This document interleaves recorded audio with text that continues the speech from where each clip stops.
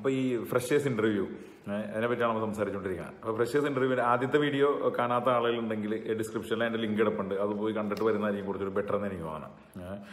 അപ്പോൾ ഫ്രഷേഴ്സ് ഇൻ്റർവ്യൂവിലെ പ്രധാനപ്പെട്ട പ്രശ്നങ്ങളൊന്നെന്ന് പറഞ്ഞാൽ ഈ കോൺഫിഡൻസ് ഇല്ലായ്മയാണ്. അതായത് നമ്മളിങ്ങനെ ഞെട്ടി വിറച്ചൊക്കെ ഇരിക്കുകയാണ് ഇൻ്റർവ്യൂ അറ്റൻഡ് ചെയ്യുന്ന സമയത്ത്. ഒരു ആൾക്ക് ആ ഇൻ്റർവ്യൂ ചെയ്യുന്ന ആൾക്കും ഒരു പ്രത്യേകിച്ച് ഒരു സുഖം തോന്നില്ല. പയ്യനെ ഇങ്ങനെ പേടിച്ചിരിക്കുകയല്ലേ, ഒരു കോൺഫിഡൻസ് ഇല്ലാത്ത പയ്യനാണെന്നുള്ളൊരു ചിന്ത വരും. അപ്പോൾ സത്യത്തിൽ ജീവിതത്തിൽ നല്ല കോൺഫിഡൻ്റ് ആയിട്ട് നടക്കുന്ന പയ്യന്മാരായിരിക്കാം, പക്ഷേ ഇൻ്റർവ്യൂവിൻ്റെ സമയത്ത് നമ്മളൊന്ന് പേടിച്ച് വിറച്ചു പോകുന്നുള്ളതാണ്. അപ്പോൾ ഈ ഒരു പേടി എങ്ങനെ ഒഴിവാക്കുക, അല്ലെങ്കിൽ ഈ ഇൻ്റർവ്യൂവിൻ്റെ ഒരു കോൺഫിഡൻസ് ഇല്ലായ്മ എങ്ങനെ ഒഴിവാക്കുക എന്നുള്ളതാണ്. അപ്പോൾ അതിന് ഈ കോൺഫിഡൻസ് ഇല്ലാതെ ആവാൻ പ്രധാനമായിട്ടും 3 കാരണങ്ങളാണുള്ളത്. ഒന്നെന്ന് പറഞ്ഞാൽ പ്രത്യേകിച്ച് പ്ലാനൊന്നും ഇല്ലാതാണ് പോയത്. അതായത് എന്താണ് സംഭവിക്കാൻ പോകണമെന്ന് ഒരു പിടിയില്ലാതെ ചുമ്മാ അങ്ങോട്ട് പോയിരിക്കുകയാണ്. അപ്പോൾ അതോർത്തിട്ടുള്ള പേടിയും അവിടെ ചെന്ന് അയാൾ എന്ത് ചോദിക്കുമെന്നൊന്നും അറിയാതിരിക്കുന്ന ഒരു പ്രത്യേക മാനസികാവസ്ഥയിലും നമ്മുടെ മുഖത്ത് അതിൻ്റെ ഒരു പേടി കാണാൻ പറ്റും എന്നുള്ളതാണ്. അതാണ് നമ്മുടെ പ്രധാനമായിട്ടും ബാധിക്കുന്നത്. അപ്പോൾ അതിൽ ഞാൻ ആദ്യത്തെ വീഡിയോയിൽ പറഞ്ഞ പോലെ വ്യക്തമായിട്ടൊരു പ്ലാനോടുകൂടി പോവാം. അതായത് നമ്മൾ പോകുന്ന എന്ത് പരിപാടിക്കാണ് പോകുന്നത് അതിനെപ്പറ്റി കറക്റ്റായിട്ട് പഠിച്ച് നമ്മളൊരു പ്രോജക്റ്റിൽ കുറച്ച് സമയം സ്പെൻഡ് ചെയ്ത് വ്യക്തമായ ഒരു ബോധ്യത്തോടുകൂടി പോകണം. അതാണ് ഇതായി നടക്കാൻ പോകുന്നതെന്ന് വ്യക്തമായ ഒരു പ്ലാനോടുകൂടിയാണ് പോകുന്നത്. ആ പ്ലാൻ വർക്കൗട്ട് ആവോ ഇല്ല എന്നുള്ളത് വേറെ കേസാണ്. അത് നമുക്ക് പിന്നീട് ചർച്ച ചെയ്യാം. നമ്മൾ ചർച്ച ചെയ്യേണ്ട കാര്യം തന്നെയില്ല സത്യത്തിൽ. പക്ഷേ പ്ലാനോടുകൂടി പോകുന്നവർക്ക് എപ്പോഴും ഈ ഒരു കോൺഫിഡൻസ് മുഖത്തുണ്ടാവും എന്നുള്ളതാണ്. കാരണം ഇതാണ് നടക്കാൻ പോകുന്നത് നമുക്ക് നേരത്തെ അറിയാം. ഓക്കെ, അപ്പോൾ ഞാൻ ആദ്യത്തെ വീഡിയോയിൽ പറഞ്ഞ പോലെ വ്യക്തമായ പ്ലാനോടുകൂടി കട്ടൊക്കെ പഠിച്ചിട്ട് തന്നെ ഇൻ്റർവ്യൂ അറ്റൻഡ് ചെയ്യാൻ പോവാം. അപ്പോൾ രണ്ടാമത്തെ കാര്യം എന്ന് പറഞ്ഞാൽ, അതായത് നമ്മുടെ കൂടെ ഇൻ്റർവ്യൂവിന് വന്നിരിക്കുന്ന പയ്യന്മാരെ കാണുമ്പോൾ ഉണ്ടാവുന്ന ഒരു പേടിയാണ്. ചില പയ്യന്മാർ നമ്മളെ സ്മാർട്ടായിരിക്കും, കാണുമ്പോൾ നന്നായി ഡ്രസ്സ് ചെയ്തിട്ടായിരിക്കും വന്നേക്കണം. അപ്പോൾ ഇങ്ങനെ അപ്പോൾ ഇവരെ കാണുമ്പോൾ സ്വാഭാവികമായിട്ട് ഒട്ടുമിക്ക ആളുകൾക്കും ഒരു തോന്നലുണ്ടാവും, ഷെഹുമാരൊക്കെ നന്നായിട്ട് പ്രിപ്പയർ ചെയ്ത് പൊളിച്ചായിരിക്കും വന്നേക്കണം, ഞാൻ മാത്രമേ ഉള്ളൂ ഇങ്ങനെ എന്നെക്കാളും സൂപ്പറാണ് ഈ പയ്യന്മാരെന്നുള്ളൊരു ചിന്ത വരും. അപ്പോൾ ഇത് ഭയങ്കരമായിട്ട് എഫക്ട് ചെയ്യുന്ന ഒരു സംഭവമാണ്. ഇത് നമ്മുടെ കോൺഫിഡൻസിനെ ഭയങ്കരമായിട്ട് ബാധിക്കും, മനസ്സിലായി. അപ്പോൾ ആദ്യം മനസ്സിലാക്കേണ്ടതെന്ന് പറഞ്ഞാൽ, ഏത് ഇൻ്റർവ്യൂവിന് പോകുമ്പോഴും നിങ്ങൾ അടുത്തിരിക്കുന്ന ആളുകളുണ്ടല്ലോ, അവരെ നോക്കിയിട്ട് നിങ്ങൾ മനസ്സിൽ പറയേണ്ടത്, ഞാൻ കൃത്യമായിട്ട് പ്ലാനിങ്ങോടുകൂടിയാണ് വന്നേക്കണം, ഞാൻ ഇന്ന പോലെ ചെയ്യാൻ പോകണം, ഞാൻ ഇത്ര കാര്യങ്ങൾ സ്പെൻഡ് ചെയ്തിട്ടുണ്ട്, ഒരു മാസം ഇതിനു വേണ്ടി കട്ടക്ക് പണിയെടുത്തിട്ടുണ്ട്, പഠിച്ചിട്ടുണ്ട്. ഇവരിരിക്കുന്നവന്മാരെല്ലാവരും ചുമ്മാ രാവിലെ എഴുന്നേറ്റ് ഇൻ്റർവ്യൂവിന് വന്നേക്കണാണ്, കാണാൻ ലുക്ക് മാത്രമേ ഉള്ളൂ, വെറും പോങ്ങന്മാരാണെന്നുള്ളൊരു ചിന്ത, മനുഷ്യത്വ വിരുദ്ധമായൊരു ചിന്ത നമ്മുടെ മനസ്സിൽ മനഃപൂർവ്വമായിട്ട് ഉണ്ടാക്കിയെടുക്കണം, മനസ്സിലായി. ഞാൻ മാത്രമേ ഉള്ളൂ സൂപ്പർ, അതായത് ഞാനാണ് ഭയങ്കരൻ എന്നുള്ളൊരു ചിന്ത ഉണ്ടാക്കിയെടുത്താൽ ഈ പറഞ്ഞൊരു പ്രശ്നം സോൾവ് ചെയ്യാൻ പറ്റും. അത് ശ്രദ്ധിച്ചിട്ടുണ്ട്, മിക്കവാറും ഭയങ്കര അഹങ്കാരമുള്ള ഭയങ്കര ജാടയുള്ള നമ്മുടെ കൂട്ടുകാരായിരിക്കും ചിലപ്പോൾ നല്ല കമ്പനിയിലൊക്കെ വലിയ പൊസിഷനിലൊക്കെ വർക്ക് ചെയ്യുന്ന, അല്ലെങ്കിൽ വലിയ ജോബൊക്കെ കിട്ടുന്നത്. കാരണം എന്താ വെച്ചാൽ ഇവരുടെ അഹങ്കാരം എപ്പോഴും ഒരു ആത്മവിശ്വാസമായിട്ട് തെറ്റിദ്ധരിക്കപ്പെടും എന്നുള്ളതാണ്. അപ്പോൾ ഇത്തരത്തിലൊരു അഹങ്കാരം നമ്മൾ പർപ്പസ്ഫുള്ളി ഉണ്ടാക്കിയെടുക്കണം. അല്ലെങ്കിൽ ഒരു പുച്ഛം, അവിടെ ഇരിക്കുന്ന ആളുകൾ മൊത്തം വെറുതെ വന്നേക്കണാണ്, ഞാൻ മാത്രമേ ഉള്ളൂ പ്ലാനായിട്ട് വ്യക്തമായിട്ട് പഠിച്ച് വന്നിരിക്കുന്ന എന്നുള്ളൊരു ചിന്ത മനസ്സിൽ ഉറപ്പിച്ചിട്ടായിരിക്കണം ഇൻ്റർവ്യൂവിന് പോകുന്നത്. അപ്പോൾ ഈ ഒരു പ്രശ്നം ഒരു പരിധിവരെ സോൾവ് ചെയ്യാൻ പറ്റും. സമയം എടുക്കും, ഇതിങ്ങനെ ട്രെയിൻ ചെയ്തെടുക്കേണ്ടി വരും. കാരണം മനസ്സിലായി, നമ്മുടെ മനസ്സിനെ എപ്പോഴും നമ്മളോട് പറഞ്ഞുകൊണ്ടിരിക്കും നമ്മളെത്ര പോരാ എന്ന് പറഞ്ഞുകൊണ്ടിരിക്കും. അത് കുറച്ച് സമയം എടുക്കും, എന്നാൽ അതിന് വേണ്ടിയിട്ട് പണിയെടുത്താൽ സ്വാഭാവികമായിട്ടും സാധിക്കാവുന്ന കേസുള്ളൂ. പിന്നെ ഉള്ളൊരു പ്രധാന പ്രശ്നം എന്ന് പറഞ്ഞാൽ, കൂടുതൽ ആളുകളും പറഞ്ഞു കേട്ടിട്ടുള്ളത്, അതിൽ ഞാനൊക്കെ ഇൻ്റർവ്യൂവിന് പോകുന്ന സമയത്ത് ചിന്തിച്ചിട്ടുള്ളത്, ഇൻ്റർവ്യൂ എടുക്കാൻ വന്നേക്കണ ആള് ഭയങ്കരമാണ്, അയാൾ 10-20 വർഷം എക്സ്പീരിയൻസ് ഉള്ള സീനിയർ പ്രോജക്ട് മാനേജറാണ് ഇൻ്റർവ്യൂ നടത്തുന്നത്.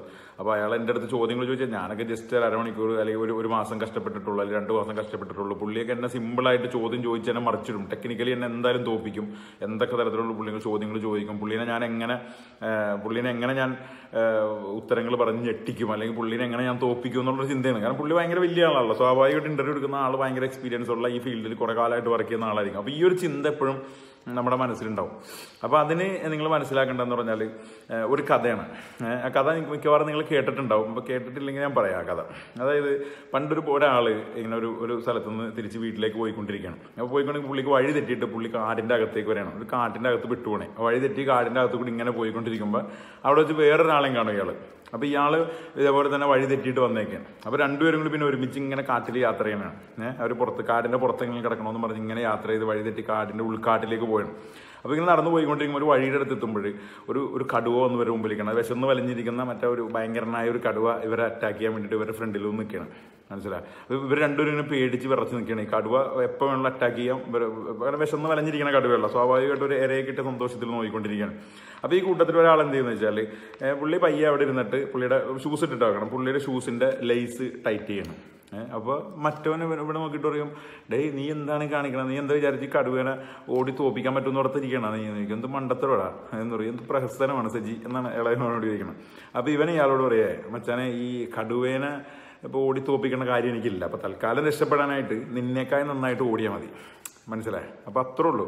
മനസ്സിലായി? നമ്മൾ ഈ കടുവേനെ തോപ്പിക്കുന്നതിനെ പറ്റി ചിന്തിക്കേ വേണ്ട. കടുവ എന്താണെന്നോ കടുവ എന്തോരം നന്നായിട്ട് ഓടുന്നോ ഉള്ളത് നമ്മുടെ വിഷയമേ അല്ല. നമ്മളെ സംബന്ധിച്ചിടത്തോളം നമ്മുടെ കൂടെ നിൽക്കുന്നവരെക്കായി നന്നായിട്ട് ഓടണം. മനസ്സിലായി? അത് ഓടാൻ പറ്റുമെന്ന് ഞാൻ നേരത്തെ രണ്ടാമത്തെ പോയിന്റ് പറഞ്ഞില്ല. നമ്മൾ ഓടാൻ പറ്റും, നമ്മൾ ഉറപ്പിച്ചിട്ടാണ് വന്നേക്കുന്നത്. നമ്മൾ അതിന് വേണ്ടി പണിയെടുത്തിട്ടുണ്ട്. ഞങ്ങൾ 3 മാസം കഷ്ടപ്പെട്ട് സൈറ്റിൽ പോയി കാര്യങ്ങൾ പഠിച്ചിട്ടുണ്ട്, അല്ലെങ്കിൽ അതിന് വേണ്ടി റിസർച്ച് നടത്തിയിട്ടുണ്ട്. ഇന്ന പണികളാണ് നമ്മൾ ചെയ്യാൻ പോകുന്നതെന്ന് അറിഞ്ഞിട്ടുണ്ട്. ഇത്രയും കാര്യങ്ങൾ ചെയ്ത സ്ഥിതിക്ക് സ്വാഭാവികമായിട്ടും നമ്മൾ മറ്റവനെയൊക്കെ നന്നായിട്ട് ഓടുമെന്ന് നമുക്ക് ഉറപ്പാണ്. ഉറപ്പിക്കാൻ കണ്ട, അതായത് വേറെ ചർച്ചയൊന്നും അതിൻ്റെ അകത്ത് വെക്കരുത്. പിന്നെ നമ്മൾ ഈ പറഞ്ഞ കടുവേനെ പറ്റിയിട്ടോ അല്ലെങ്കിൽ ഇന്റർവ്യൂ നടത്തുന്ന ഈ ആളെ പറ്റിയിട്ടോ അയാൾ ഭയങ്കരനാണോ അല്ല, ഇത് നമ്മുടെ വിഷയമേ അല്ല. മനസ്സിലായോ?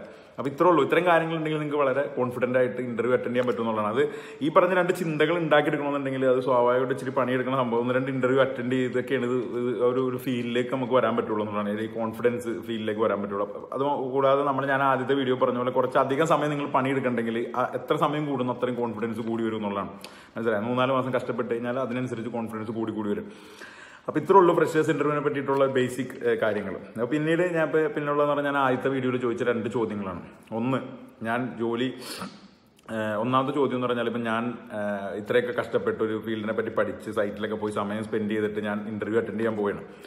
എന്നിട്ട് ഞാൻ ഉദ്ദേശിക്കുന്ന ചോദ്യങ്ങളിൽ നമ്മൾ പറഞ്ഞ സൈസുള്ള ചോദ്യങ്ങൾ ഈ ചോദിക്കുന്ന ആൾ ചോദിച്ചില്ലെങ്കിൽ, ഇന്റർവ്യൂവർ ചോദിച്ചില്ലെങ്കിൽ നമ്മൾ എന്ത് ചെയ്യും എന്നുള്ളതായിരുന്നു ഒന്നാമത്തെ ചോദ്യം. അപ്പോൾ ഈ ഒരു സംഭവം മനസ്സിലാക്കേണ്ടതെന്ന് പറഞ്ഞാൽ, സത്യം പറഞ്ഞാൽ ഈ ഞാൻ പറഞ്ഞ വീഡിയോ ഫുള്ള് കേട്ടിട്ടുണ്ടെങ്കിൽ തന്നെ നിങ്ങൾക്ക് മനസ്സിലാവും ഈ ചോദ്യം സത്യം പറഞ്ഞാൽ നിങ്ങളുടെ കോൺഫിഡൻസ് ഇല്ലായ്മയുടെ ഒരു പ്രധാന ലക്ഷണങ്ങളിൽ ഒന്നാണ്. അപ്പോൾ ഇത്തരത്തിലൊരു ചിന്ത നിങ്ങളുടെ മനസ്സിൽ പോലും വരാൻ പാടില്ല. നിങ്ങൾ ഇതാണ് പ്ലാൻ ചെയ്ത് പോയേക്കണമെന്നുണ്ടെങ്കിൽ അത് തന്നെയാണ് അയാൾ ചോദിക്കാൻ പോകുന്നത് എന്ന് നിങ്ങൾ 100% ഉറപ്പിച്ചിട്ടായിരിക്കണം നിങ്ങൾ പോകേണ്ടത്. അല്ലെങ്കിൽ എന്ത് ചെയ്യും എന്നുള്ളൊരു ചോദ്യം വരാൻ പാടില്ല. മനസ്സിലായോ? എന്നാലും ചേട്ടാ അങ്ങനെയല്ല, അവർ പുള്ളി ചോദിച്ചില്ലെങ്കിൽ നമ്മൾ എന്ത് ചെയ്യും?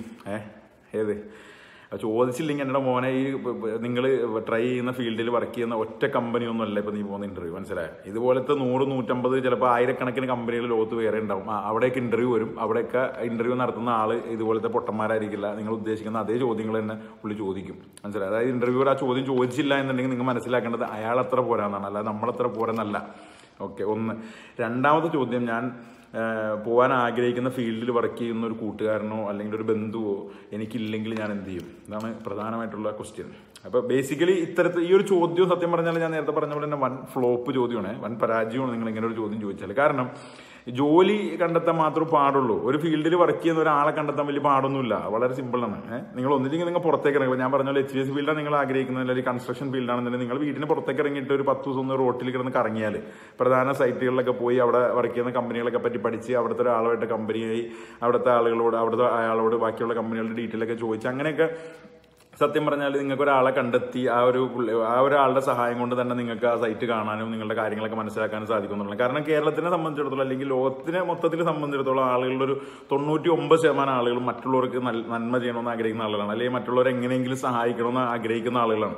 മനസ്സിലായത്? അപ്പോൾ ജോലി ചോദിച്ചുകൊണ്ട് നിങ്ങൾ ചെല്ലുകയാണെങ്കിൽ സീൻ വേറെയാണ്. അതായത് നിങ്ങൾ എന്നിട്ട് എനിക്ക് ജോലി ഉണ്ടോ എന്ന് ചോദിച്ചാൽ ചിലപ്പോൾ സഹായിക്കാൻ പറ്റില്ല, കാരണം അവർക്ക് ചെയ്യാൻ പറ്റാത്തതുകൊണ്ട് അവരൊന്നും ചെയ്യാൻ പറ്റില്ല. പക്ഷേ ചേട്ടാ എനിക്ക് ഈ ഒരു ഫീൽഡിനെ പറ്റി പഠിക്കണം, ചേട്ടൻ്റെ കൂടെ കുറച്ച് ദിവസം നിന്നോട്ടെ എന്ന് ചോദിച്ചാൽ 99% ആളുകളും നിങ്ങളെ സഹായിക്കും എന്നുള്ളതാണ്. അതാണ് ഇതിന്റെ ഒരു പ്രധാനമായിട്ട് നിങ്ങൾ മനസ്സിലാക്കേണ്ട ഒരു കാര്യം. മനസ്സിലായി? ഇവരാരും വലിയ ആളുകളൊന്നുമില്ല, നമ്മളെപ്പോലത്തെ സാധാരണക്കാരായ മനുഷ്യന്മാരാണ്. പിന്നെ പോകുമ്പോൾ ഏതെങ്കിലും കമ്പനിയുടെ സീനിയർ മാനേജറിന് ചെന്നിട്ട് ചേട്ടാ ഞാൻ കുറച്ച് ദിവസം കൂടുതൽ കിട്ടുമെന്ന് ചോദിക്കരുത്. ഞാൻ ഈ പറഞ്ഞ പോലെ താഴെ ലെവലിൽ സൈറ്റിൽ വർക്ക് ചെയ്യുന്ന ആളുകളായിരിക്കണം നിങ്ങൾ കാണേണ്ടത്. മനസ്സിലായി? നിങ്ങൾക്ക് പുറത്തിറങ്ങി നടക്കാൻ പറ്റാത്ത ഫീൽഡാണ്, ഇപ്പോൾ IT ഫീൽഡൊക്കെയാണ്. നിങ്ങൾ വെറുതെ ഫേസ്ബുക്കിൽ ഒരു പോസ്റ്റ് ഇടുന്നാൽ എത്ര ഗ്രൂപ്പുകളുണ്ട്. ഇപ്പോൾ നിങ്ങൾ ഒരു സോഫ്റ്റ്വെയർ എഞ്ചിനീയറിംഗ് ഗ്രൂപ്പ് എടുത്തിട്ട് സോഫ്റ്റ്വെയർ ഫീൽഡിൽ വർക്ക് ചെയ്യുന്ന ഒരാളെ ഇപ്പോൾ കാണണമെന്നുണ്ട്, കുറച്ച് കാര്യങ്ങൾ അന്വേഷിക്കാനാണെന്ന് പറഞ്ഞ് നിങ്ങളൊരു പോസ്റ്റ് ഇടുന്നേ. ഇതൊക്കെ വളരെ സിമ്പിളായിട്ടുള്ള കാര്യമാണ്. ഈ ചോദ്യങ്ങൾ തന്നെ വരാതിരിക്കണം എന്നുള്ളതാണ്. അപ്പോൾ പ്രധാനമായിട്ട് നിങ്ങൾ പണിയെടുക്കാൻ വേണ്ടി പുറത്തേക്ക് ഇറങ്ങുക എന്നുള്ളതാണ്. മനസ്സിലായി? അപ്പോൾ ഇത്രയൊക്കെ നിങ്ങൾ പ്രിപ്പയർ ചെയ്യേണ്ട കാര്യമുള്ളൂ. ഒരു ആദ്യത്തെ ഒരു സ്റ്റാർട്ടിംഗ് ലെവലിൽ നിങ്ങൾക്ക് ജോലി കിട്ടാൻ വേണ്ടി ഇത്രേ ഉള്ളൂ. പിന്നീട് ജോലി കയറി കഴിഞ്ഞാൽ പിന്നെ എങ്ങനെ മുന്നോട്ട് പോകണമെന്നുള്ളത് സ്വാഭാവികമായിട്ട് ഏത് മനുഷ്യനും സ്വന്തമായിട്ട് തന്നെ മനസ്സിലാവുന്നുള്ളതാണ്. ഓക്കെ, അപ്പോൾ ഇതാണ് ഫ്രഷേഴ്സ് ഇന്റർവ്യൂവിനെ പറ്റിയുള്ള എൻ്റെ കാഴ്ചപ്പാട്. മനസ്സിലായി? ഇതാണ് വലിയൊരു സംഭവം എന്ന് പറയുന്നില്ല, എൻ്റെ കാഴ്ചപ്പാട് മാത്രമാണ് ഞാൻ പറഞ്ഞത്. ഇത് വളരെ സക്സസ്ഫുൾ ആയിട്ട് നടക്കും. കാരണം ഞാൻ കണ്ടിട്ടുള്ള ആളുകളും എൻ്റെ അനുഭവവും ഞാൻ കണ്ടിട്ടുള്ള ആളുകളുടെ അനുഭവത്തിന് ബേസ് ചെയ്തിട്ടാണ് ഞാനിപ്പോൾ പറഞ്ഞത്. മനസ്സിലായി? അപ്പോൾ നിങ്ങൾ ഇന്ന് തന്നെ ഈ പറഞ്ഞ പോലെ ഫോണൊക്കെ ഓഫ് ചെയ്ത് വെച്ചിട്ട് പയ്യെ വണ്ടി എടുത്തിട്ടാണ് പുറത്തേക്ക് ഇറങ്ങിക്കോ, പണി നടക്കും, ഉറപ്പാണ്.